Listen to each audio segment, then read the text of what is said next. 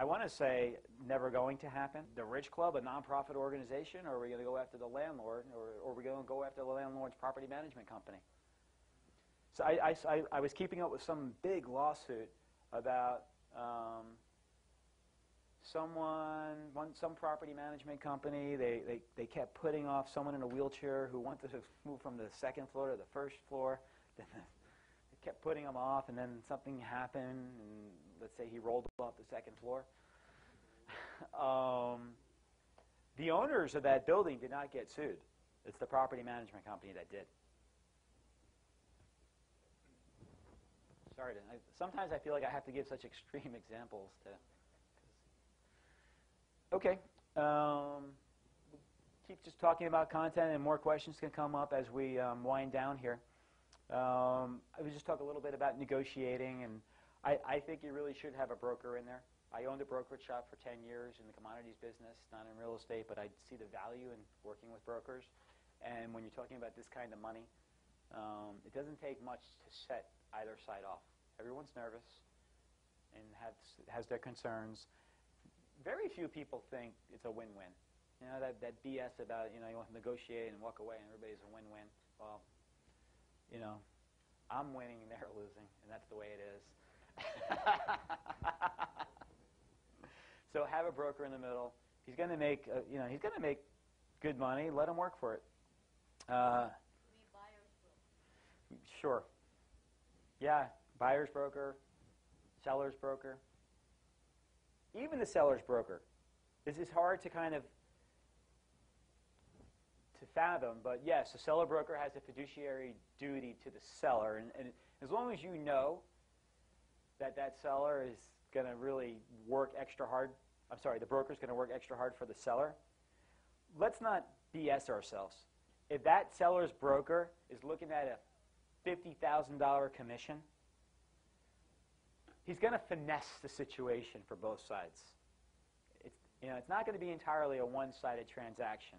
I've been involved in negotiations where I actually worked with the seller's broker, so I didn't pay the $100,000 fee to bring in the buyer's broker. So I did negotiate for myself, and I had my little counsel around me where we made sure we were making the right moves.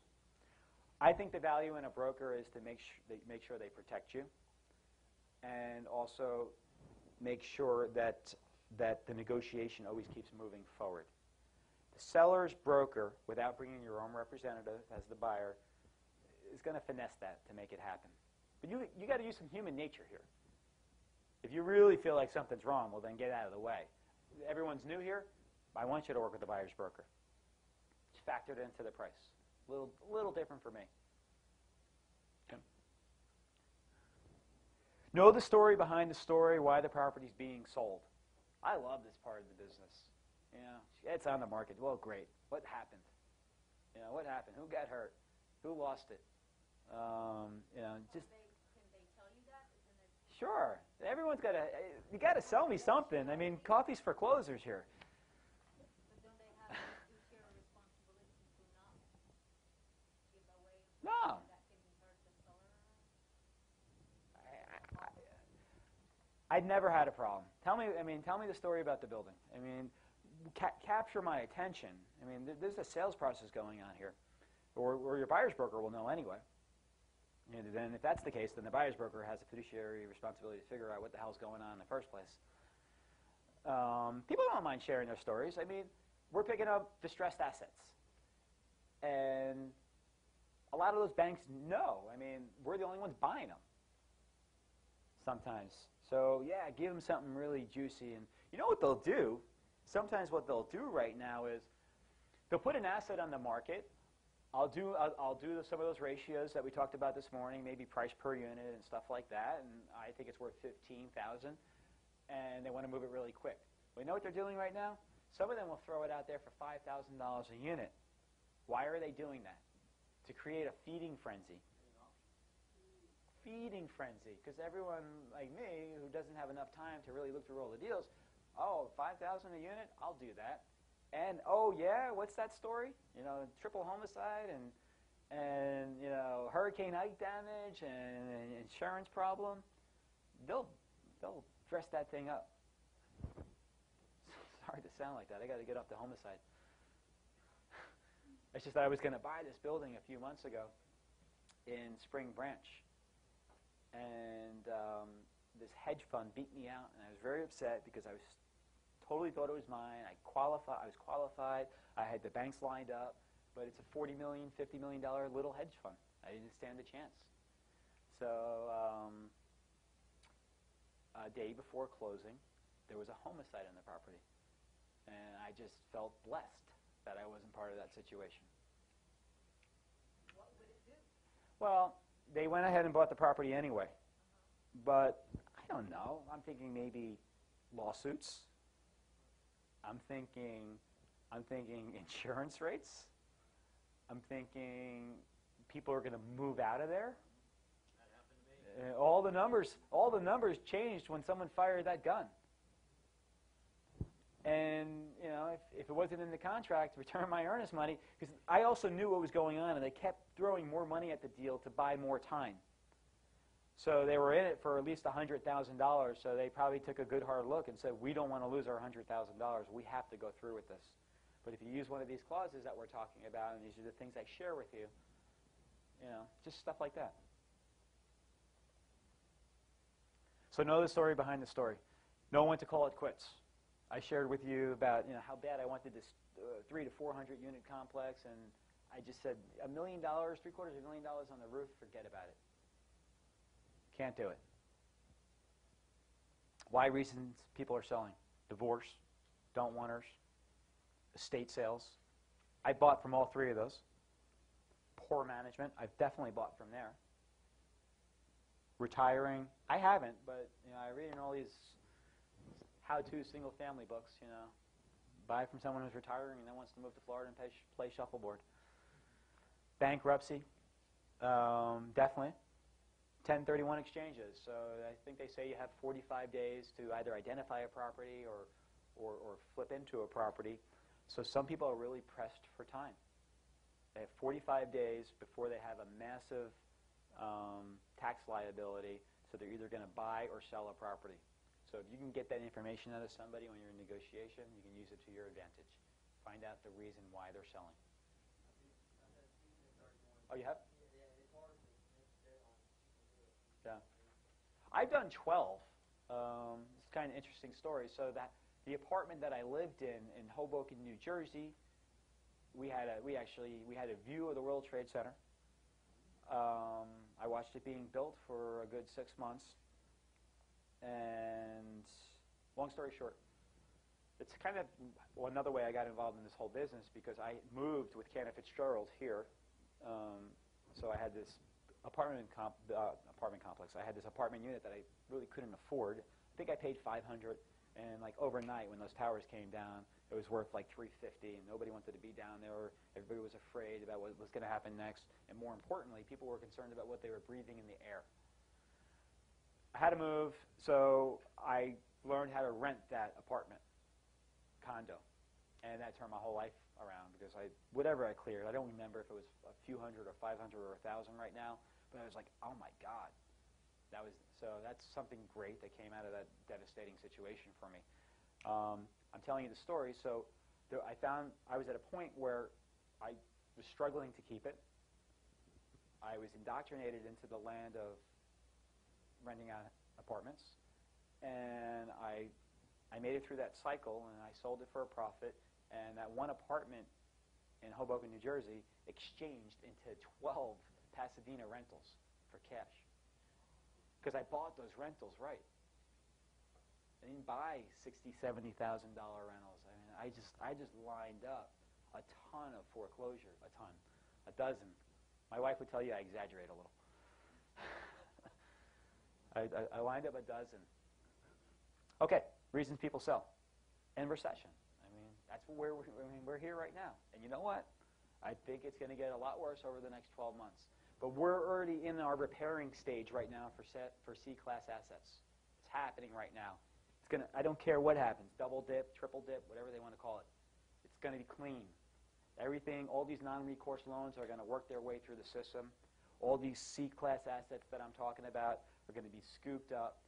and they're going to all go away, and they're all going to be rehabbed. You had a lot of you had a lot of hedge funds out there over the last few years that were just waiting for what happened. Was it 1986 or something with, there was some, I can't remember the act, the whole S&L crisis, that whole thing. And then they came in and they took back all these properties and they sold it to individuals, literally pennies on the dollar. So you had a lot of funds licking their chops, saying it has to happen again. It has to happen again. Scavenger funds, they're raising all this money. They're raising all this money, and it still really hasn't happened because it's slowly working its way through the system right now. Maybe the government learned how to distinguish these properties in a different way, and they learned from their mistakes. So now you have these funds with these monies, and now they're starting to think like kind of what I'm teaching. Okay, well, what are our choices? Either give back all the money, and we'll be out of jobs, or go copy what Alan Schnurr's doing. Go buy these assets really cheap, fix them up, let's cash flow them. I mean, we know our investors, they want more than 1%, don't they? They'll probably take 3 to 5%. And that's what you guys do out here. You give them, you're happy with 3 to 5% because you think they're different than me or you, and they're not. And that's what this is about. Matter of fact, you obviously have a lot more control over your properties than if you invested in their fund.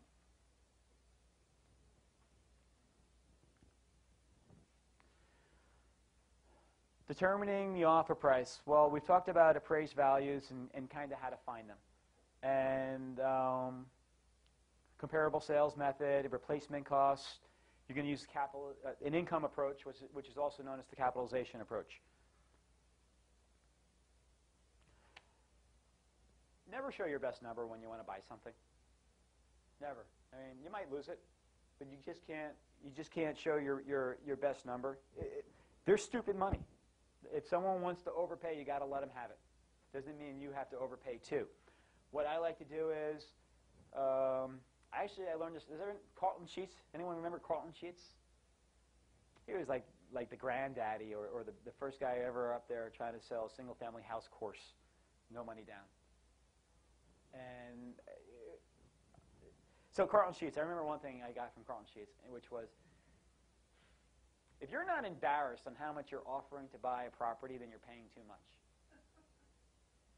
So keep that in mind. You're not embarrassed. I'm not saying I conduct my business like that all the time. But when lots of people were buying single-family houses for $50,000, $60,000, $70,000 with $100,000 ARBs, I was definitely buying them for $20,000 or $30,000 cash from my desk using Google. Don't speak first. Hard for some of us. I like to kind of put my finger right here and listen. If you ever see me doing that, I'm holding back. Okay, actual offers. Let's kind of start talking about the process. How does it begin? You identify a property, and you're really going to go after this one. LOI, letter of intent. LOI, letter of intent. And I supplied you with a few of the ones I used in the past. So, and if it's not on the website, send me an email, and I'll send it to you in a Word version so you can just have the template. Letter of intent. And then from that letter of intent, you're going to go into contract. And you're going to take that contract and you're going to be working with attorneys. And in that contract, hopefully you're going to have enough time to go inspect the property. Now, we can't go through this whole entire process right now, but by the time you get to an LOI stage, I'm hoping that you drove over to that property. You better. If you're working with a broker, you got to let that broker know that you put the time and effort into it, or he's going to call me instead. All right, so you walk the property, you like it, you put an LOI on it, a contract comes back with the LOI, and you like the terms, and in the terms you see stuff for due diligence and escape clauses. We talked about a really good one just now, due diligence. Case study.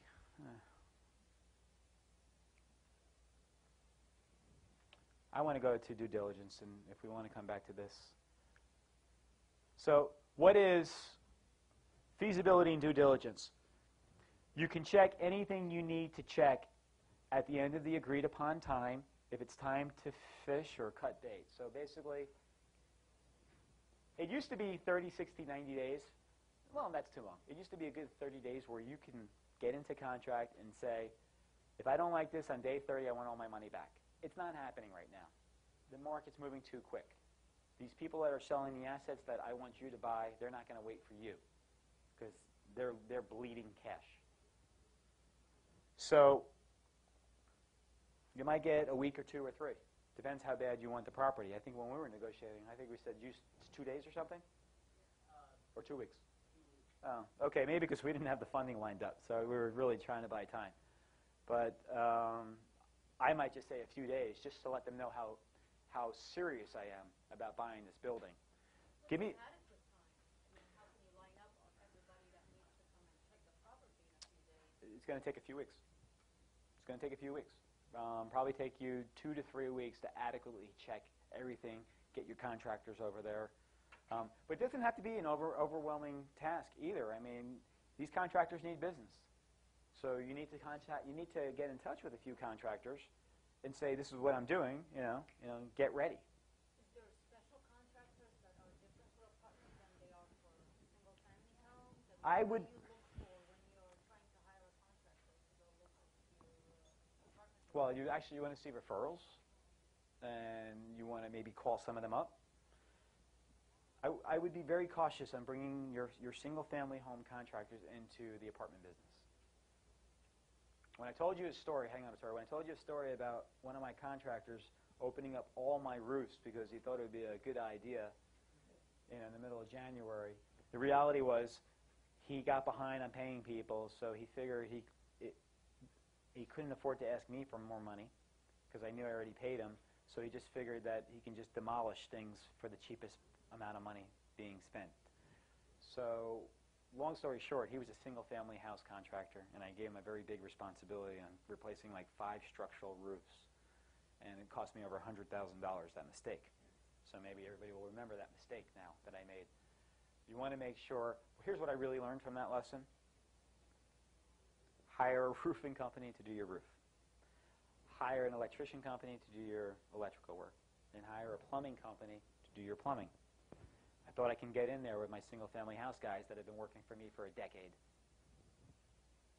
There's a good place and time for them.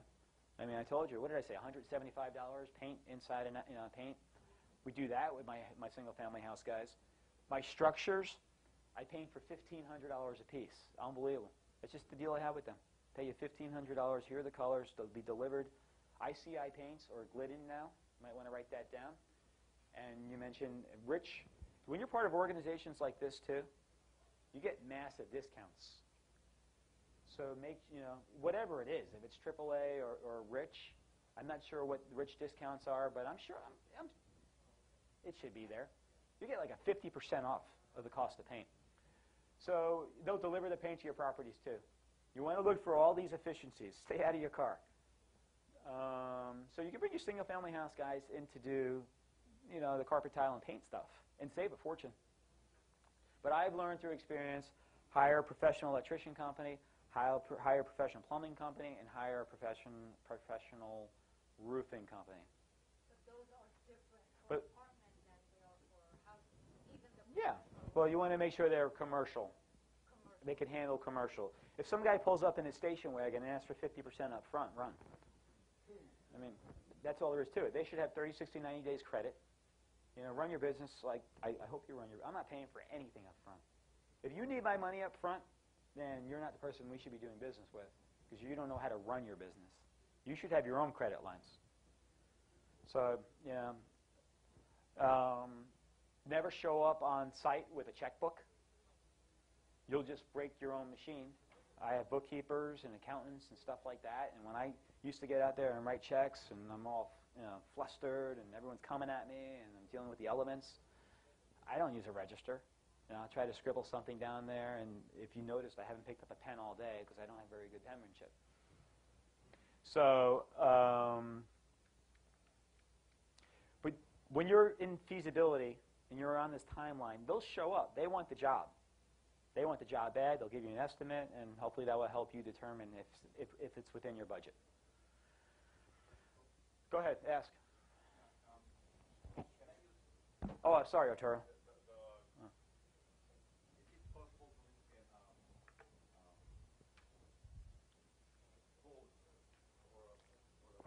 Sorry, is it possible for what?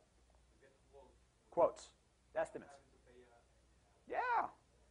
I mean, think about it. If you owned a roofing company, and I called you up, and I said, I'm real serious about buying this building. Can you come look at it for me? And the guy would have to be nuts not to come up. Some might say, I want money, but that's not right. Not right now in this economy. If they were overwhelmed and they had more business than they knew what to do with, then I guess it's supply and demand. But right now, there's a lot more of them than you.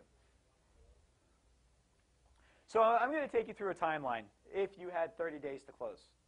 But the real purpose of this exercise is to kind of share with you what needs to be done during a due diligence process.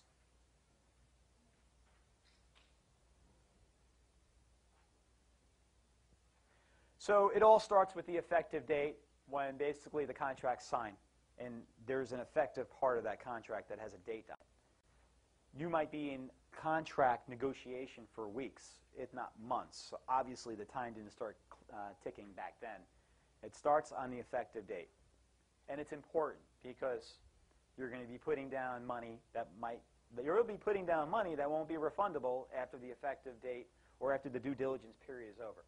So everybody wants to be really clear where they are in their timeline. The effective date is the contract signing date? Well, let's just say this, since I'm not an attorney. The effective date is the date we all agree on when the clock starts ticking for your due diligence. Your due diligence. Oh, it starts ticking for the due diligence. Yes.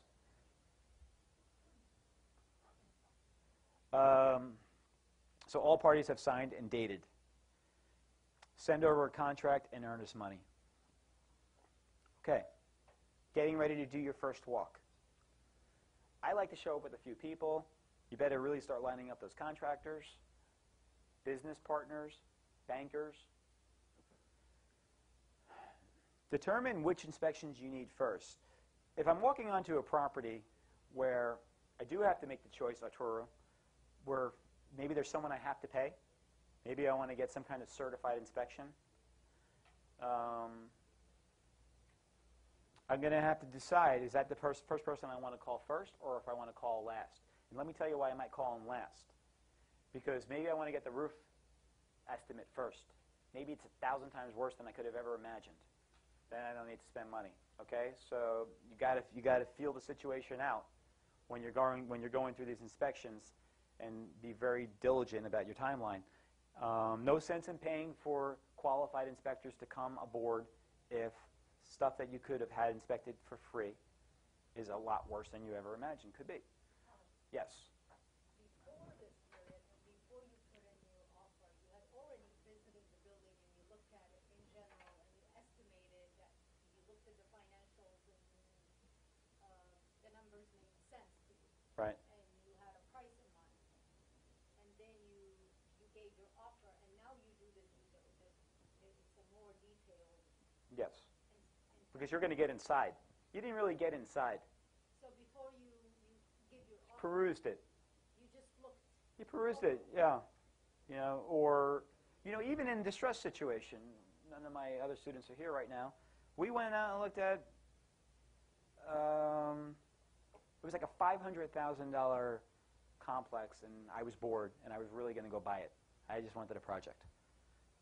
And I was going to pay cash for it, and it was kind of a tight deal. I was watching this for a few months, and it fell at a bank was taken over by the FDIC, and they got these portfolios, and dealing with the FDIC is like they only reduce the price 5 or 10% a quarter, no matter what. They don't care. They don't care. Maybe it's only worth $200,000. Well, according to the FDIC, that's going to take 6.5 years before you get it for what it's really worth. That's our government.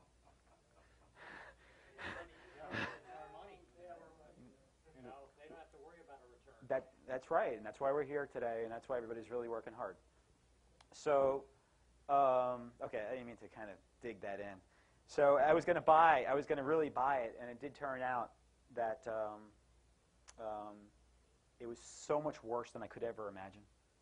After you did the due diligence. Yes, I got inside.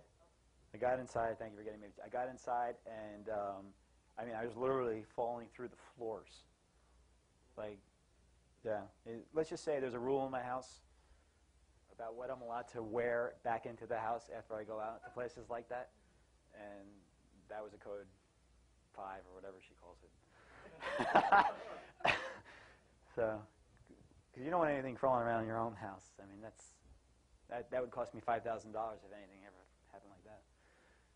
All right, sorry, I'll keep those stories out of this, but you can get to like the fleas and yeah. No, so right. So I mean, there's only so much you can do from what. So. Earlier you had mentioned you had, gone through a boarded building prior to that. Can you legally take off boards to peek inside, or do you have to worry about something being reported in, or? I don't read signs. I don't follow directions. That's just who I am. My wife's embarrassed to go out any half the time. You know, there was my son's. We had an ice cream social at his school the other night, and I couldn't believe like the miles of cars there were. Everyone was at the same time. I just pulled right up in the fire lane and parked my car and walked right into the building. And a few of her friends were standing there, and she was just so embarrassed. I didn't get a ticket. There's no parking space. I mean, that's really the reality. So, yeah, you're out. It's your time. I'm not driving over property. If I can, don't get hurt. I like to go with a partner and walk around with a flip camera and kind of make it really clear. Maybe get a clipboard, look like an inspector. So, I mean, when I used to go out in Pasadena, look at my houses, I can't tell you how many times Pasadena police stopped me. They thought I was breaking in. I'm not driving 30, 40 miles to get there. I got to know if someone's living in my house or not. And, so there I am, and the car I drive, that car has 100,000 miles on it, and I look like I live, or I look like I might be stealing a condenser or something in Pasadena. So I'm like, thank you very much. Oh, but by the way, I own this apartment building, someone's selling drugs, and I've been coming down to the police department, and you guys haven't done anything. So you ask someone to do something, they leave you alone really quick. So, okay. Get bids from contractors. Okay, let's get to the timeline. Okay, so here's what I like to do within the first 7 days. Start working on your loan applications. Start working on your resume, whatever it is. Make it look really good. We don't expect you to have experience doing this, but I'm sure you kicked ass at something at one point in your life. So go ahead, tell the truth. Don't be bashful. Have 2 to 3 years tax returns ready to go. I can't even tell you how much more prepared I've always been than my competition. I mean, if you ever meet up with a mortgage broker, they'll tell you what a nightmare it is to deal with clients and people bring their shoe boxes in and their tax returns. Put it all on a thumb drive. You'll never have to worry about it again. Put it all on a thumb drive. What I used to do, people used to ask me, Alan, how'd you borrow so much money to buy 102 houses? I used to walk around with 5 years of tax returns in a binder, and I would just give it to the banker. Knew exactly what he wanted. Works well. Well, it works well for the apartment business too, but I've discovered over the last year what a thumb drive is. Proof of liquid funds. For those of you that can do that, I think you should have your banker send it to you all the time. I have one sent to me every month. I've helped some people in this room use my proof of funds. We can talk about stuff like that as we get more involved in the program. 3 years of P&L on the property from the seller, right? It's time too. You got to discover what's real or what's bullshit. You got to really start going through his records. You don't have to be an expert, but something's going to stand out. I mean, what did we discover? We discovered the other day at this apartment building we were looking at that it had a ridiculous water bill of $4,225. And I know that it's only cost $20 to $30 at most a door in the whole entire. So he's got a $4,000 water bill on a building. So we haven't really figured it out, and apparently we don't need to figure it out until he's first in line again. But I'm sure there's a broken pipe. The meter's not spinning out of control. We checked. But we're just talking about due diligence. Something standing out.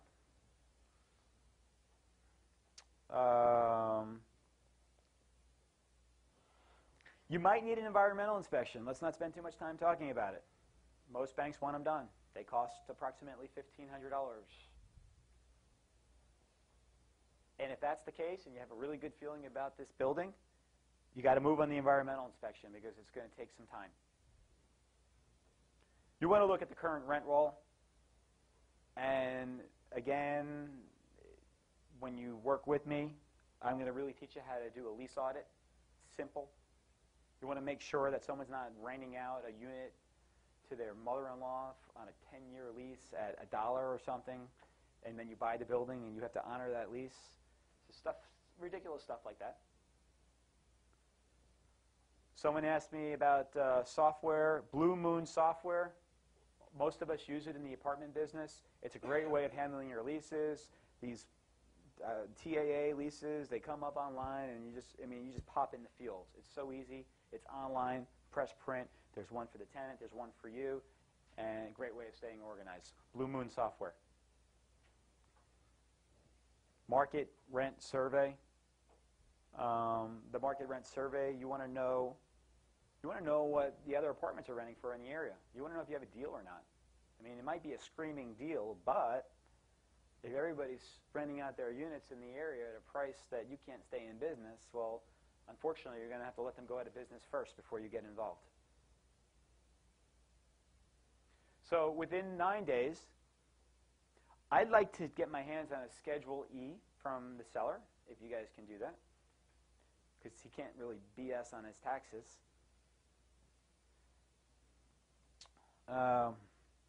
I want to see if I can get the income and the expense reports for the last 3 years on the property. And it really helps us figure out what's been fixed and what hasn't been fixed and what's been capitalized or what's been expensed. There's a lot to say about capitalized expenses, capitalizing and expenses, and we'll just talk about it for a second. When you capitalize something, it's like a once-in-a-lifetime thing, and it's like buying a furnace or a boiler or a new roof. And it doesn't hit up on your P&L every month. If you expense it, it's what a lot of us do with our single-family houses. We just run it through our books. We don't try to depreciate it over time. We don't do anything right.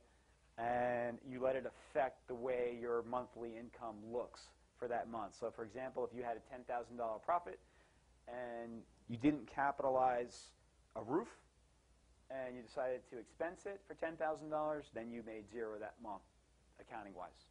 That's all. We'll go into that. Okay, so you want to see a list of recent improvements. You want to see an inventory list. You want to know what's coming with that deal. I've seen it's sewer machines, carpet machines. I've seen golf carts. I've seen computers. They all seem to disappear right before closing. So I want to know from here on out. I want to know if I'm getting a golf cart or not, because I got screwed in the last one.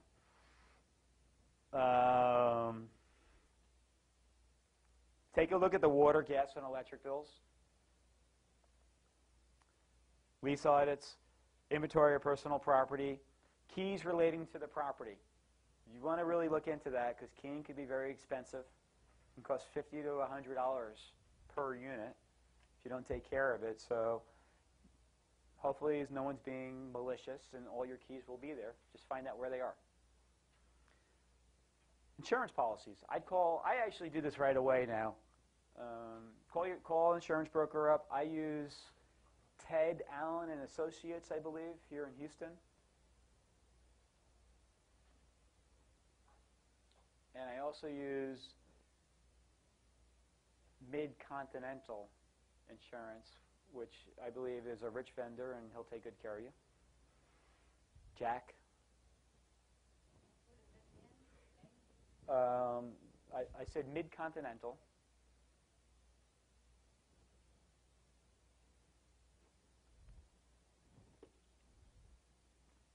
I'll give you his phone number, everybody.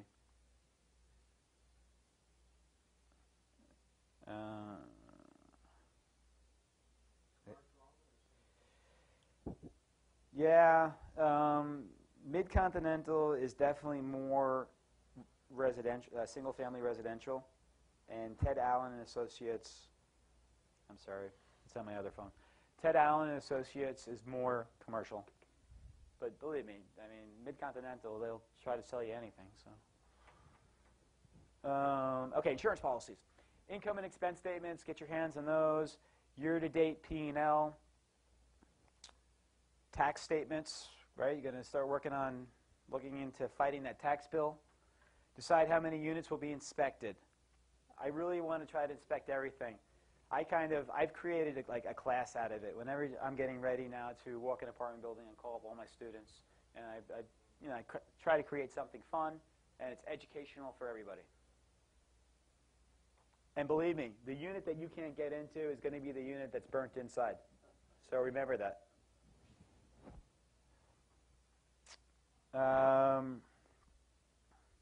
Research all long-term contracts involving the property. I already told you about the CoinMac contracts out there. There's other contracts that might still exist.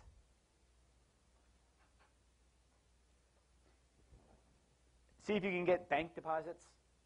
Can't really lie about that.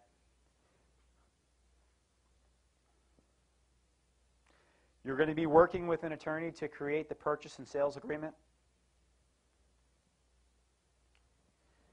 Watch out for long-term service contracts associated with the property where fees paid to the property owner in advance. Try to negotiate to get some kind of proration. Same thing, just a 10-year lease.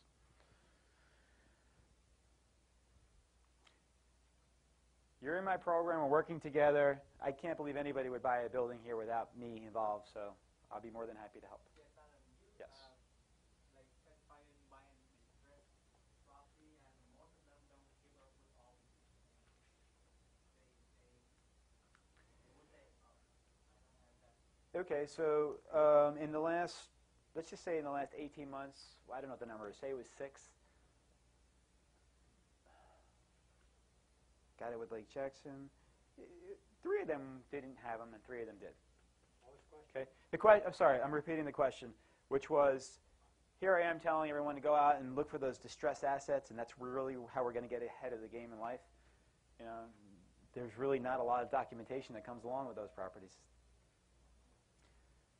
There might be some, but you'll know how to ask. You're still going to have to go through the due diligence and make your decision, but yeah, most likely you're not going to get your hand on the bank statements, you're not going to get your hands on the utilities and stuff like that. But if you know what you're looking for, you might be able to go talk to the city about it, or you might be able to talk to the utility company about it and figure it out.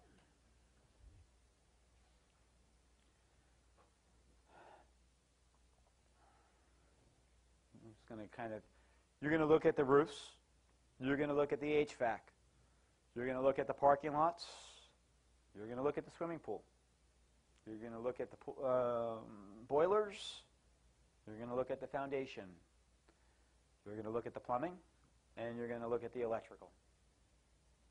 Yes? Is there some sort of software or sort of chart that you use to estimate the life of different appliances, or maybe there's things like boilers and roofs and things like that? I would imagine you have some sort of formula, or you come up with your projections or a performance. Say, okay, well I know in 5 years I'm probably have to replace the boiler based on this. Like, how do you factor in the life of neighbors' business? That's the big question. There's reports that you can have done for you. They will factor in I don't do this, but I'm just telling you, because I'm getting what I'm getting. But if some banks want to know the answer to your question, and I'm not sure if I pulled that slide out or not. I can't remember. It's not the BOV, but it's another company that gets out there and gives you the exact estimate on their professional experience on what lifespan is left in those kind of utilities on the property. And the second part of your question was, well, do I actually have some kind of checklist while I'm doing all this, or no? Sure, I do. I mean, you go look at a boiler. There's a serial number on it, and you can have someone call that in, or there's a date on it. I know this isn't much of a consolation, but it either looks like crap, and you're going to have to buy, or buy a new one.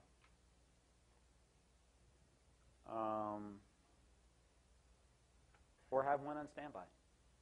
So in a building that I just took over, we bought, I think there's 3 boilers.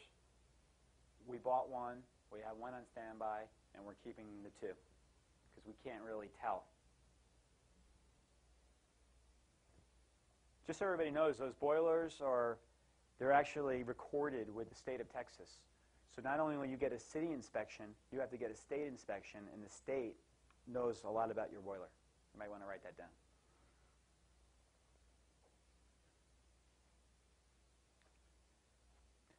So within the first 15 days, you got to make a decision if you're going to keep the staff there or not. If you're going to bring a property management company. So you might want to start interviewing the people there and find out what their intentions are. I found in the situation where how I'm buying apartment buildings right now that a lot of those property management companies are incentivized to stay. They get bonuses when the properties are being sold. So be prepared. And they're going to candy coat the situation and make it sound better than it is, but at the same time, they might be looking for a job. And I found some good people that way. And here's what's really good about that. In one of my buildings that I bought, I hired the property management company, and I didn't go through that 10% decline that I always saw when taking over buildings. Which leads me to believe that managers have special deals with tenants. But I mean, there was no, well, I didn't see any special deals, but I won't go into that. Alan, Yeah. do you consider that, I mean, I would assume you consider whether or not some factors or something that leads you to believe whether or not the management company or the employees are the problem in the first place? Oh, yeah. I mean, you're going to look at some factors to determine that for yourself as best you can? Yeah. It so happens sometimes when we're buying these properties in receivership, they're being run by property management companies, and there's not a lot of money going into these properties, right? And the bank doesn't really want to pay for all the upkeep of the building to keep all the tenants happy. And when you come across one where I said to you the average expense to run a door in a C-class business is probably around $4,000 a year. So when I'm looking at someone's financials and they're doing it for $2,750, they're doing it for $2,750. I'm liking that. So and that's I hired those guys. So sometimes, you know, it's just run so mean and lean, and they're used to not having available funds, and it looks beautiful. That's a winner.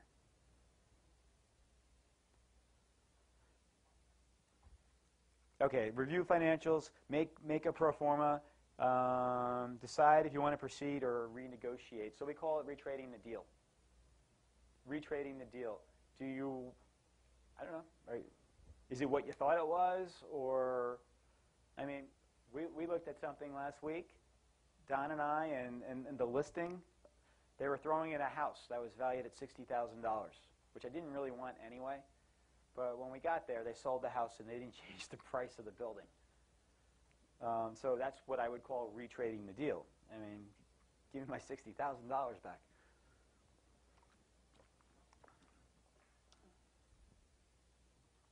Within the first 3 weeks, lease audit.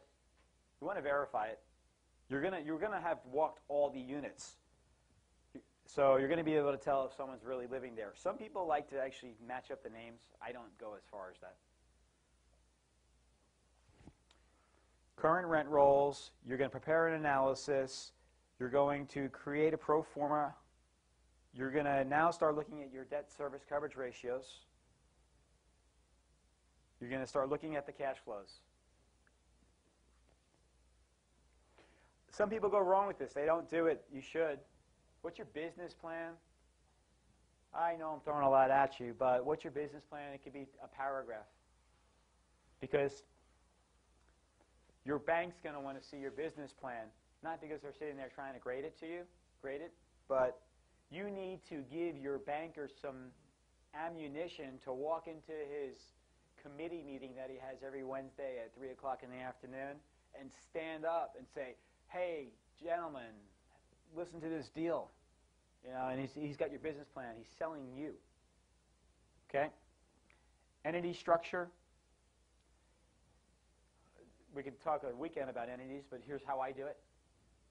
Basically, I have an LLC for everything. Seems to be the popular way of doing things right now. They're easy, quick, set up. Bizfilings.com. Do it really quick. What I like about bizfilings.com is that I have a lot of LLCs, and they're all online. So if ever you need like an EIN number, I can just get online. It's all there. It's awesome. Bizfilings.com. Bizfilings.com. They're very. It's relatively inexpensive. I think most of the fees are just the filing fees with the state. It's time to start talking about a management agreement. Are you going to keep the management company there? Or are you going to bring one in? And it's time to start negotiating. I pay my management company 3%. It's pretty cheap. It's 3 to 6% standard out there. I'm sure we're building new businesses together, and I'm all for paying him more money when I'm making more money. And he's going to help. Start hiring employees. You got to set up your vendors. Don't just walk into a new situation and just feel elated that you're so lucky because someone left their Rolodex on your desk. I would contact all those vendors, or have your property management company contact all those vendors and say, there's a new sheriff in town, and you know, if you want to do business with us, first of all, we're going to renegotiate, and second of all, don't ever send me a bill that needs to go to someone else, the prior owner. I'm not paying it. You know, that's it. I'm a new owner, and that's it. We'll see if we can do business or not. Don't just take it for granted. I walked into a situation where someone charged me seriously $2,700 to cut my grass for a month, and that one got away from us. So that one got away from, and we had to pay it. So I went from $2,700 to $600 or something. Was that a long-term contract? It wasn't a long-term contract. It was just sometimes these banks or the receivers will just, somebody will overcharge a bank or a receiver, and it just got away from us as the new owners. But you can stop it. Yeah, definitely. That you can.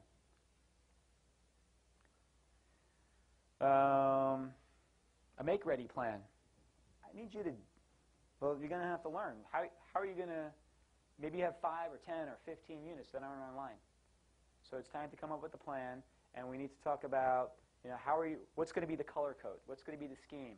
I like to stay with the same color throughout the whole complex.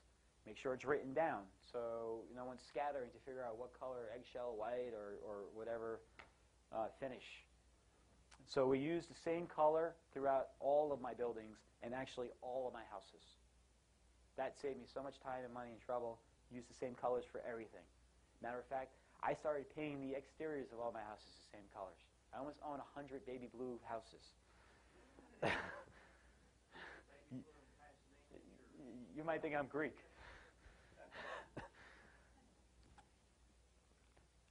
Oh. So you're working with your insurance company. You can start getting binders. You don't have to actually pay for it, but they'll lock you in, and you can have insurance. So you want to get that binder quote, and you want to lock it in, even though if you haven't paid for it yet, and you'll have a few days to actually take care of that. I don't want to do that. Hang on.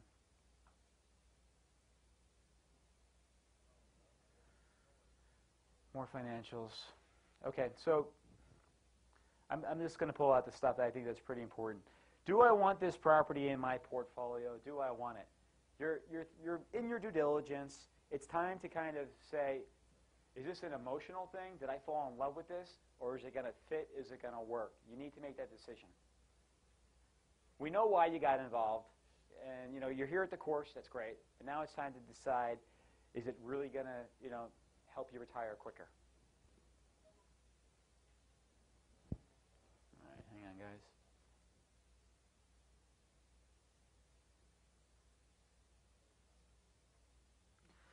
So we're kind of coming to the close here, even though, actually, well, you guys want to see a few YouTube videos of being in the field, or have you had enough? Yeah? Yeah? Okay, all right, all right. Okay, no sleeping.